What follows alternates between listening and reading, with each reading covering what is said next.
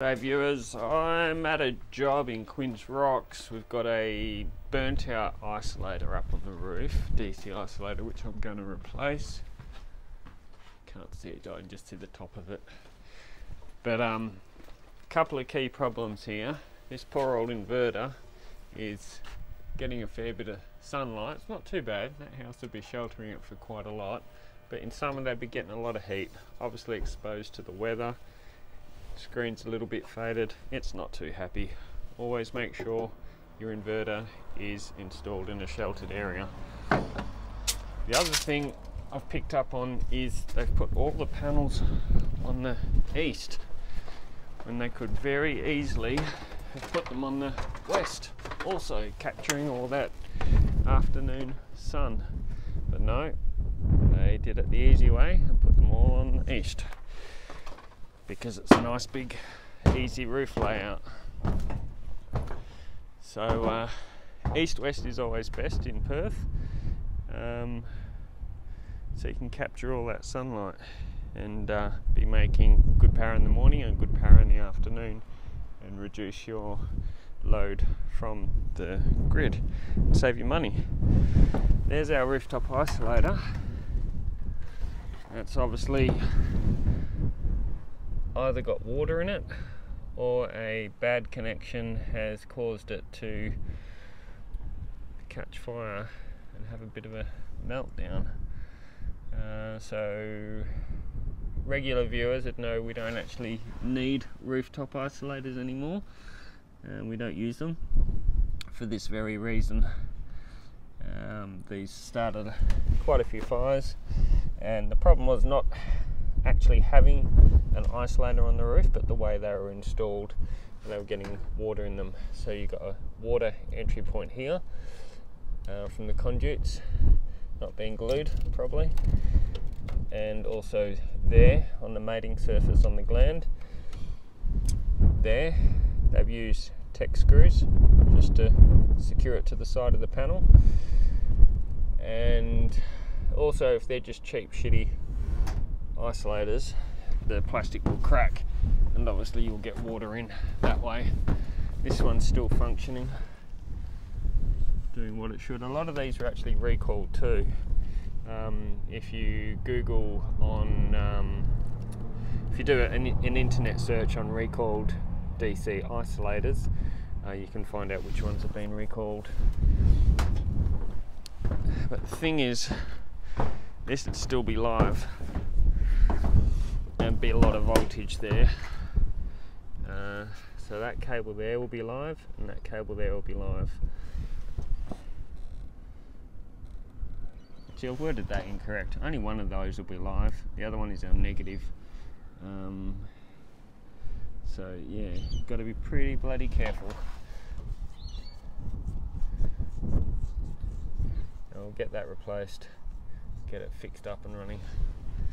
So I'm just trying to make this safe so that I can work on it, and disconnecting some of the MC4 plugs here. And as I'm looking under the panel, I'm thinking, what the hell's that? Oh, look at this.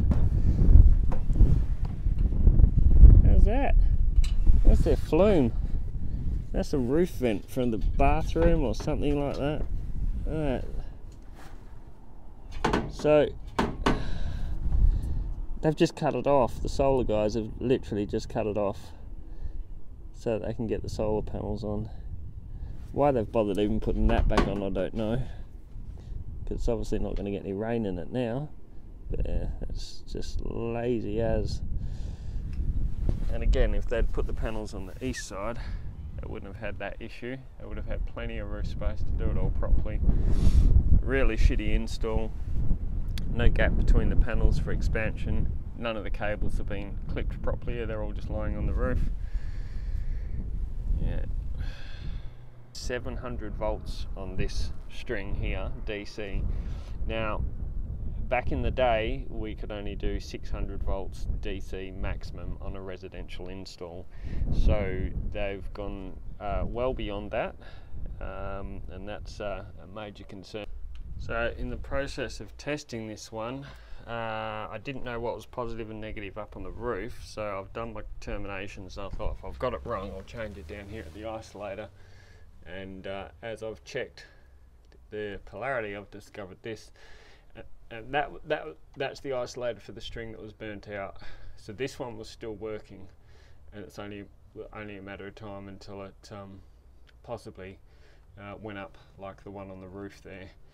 And again, that'll probably just be because it hasn't been terminated properly. It was probably loose, and over time it's been a hot joint, and then that just escalates as it gets hotter.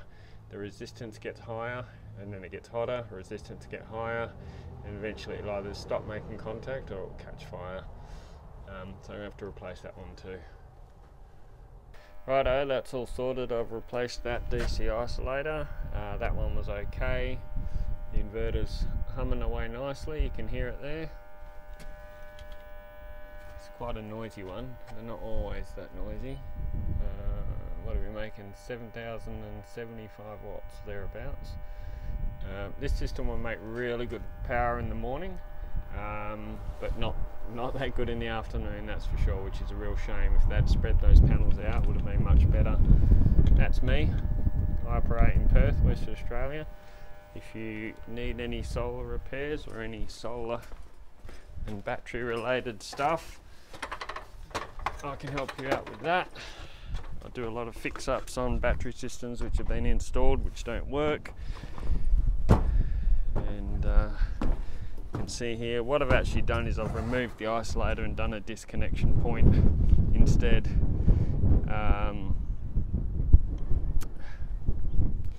Yeah, technically you probably shouldn't do that. You can't have a mix of DC isolators and disconnection points on a new installation, but it's definitely the better way to go and a lot safer. So that's how I've done it.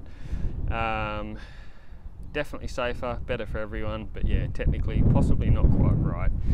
But it is an older system, so hey, doesn't really matter.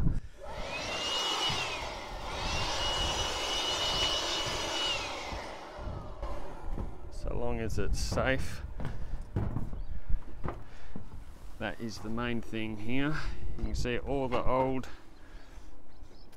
cable ties in the roof that they've used to secure the cables in the gutter, sorry. So I'm not allowed to use plastic cable ties because they just go brittle and snap, and then what happens is all the cables just end up lying on the roof, and then you can get those isolation errors where you get water ingress. So as you can see, they're all just lying in the gutter there all along, and the cables are all now lying on the roof, which may give them some problems in the future. Not sure if you can see them there. There they are, all on the roof. Terrible install. Not sure what they were doing there. That's definitely not great. Anyway, it's all up and running now. It's all safe. Cheers.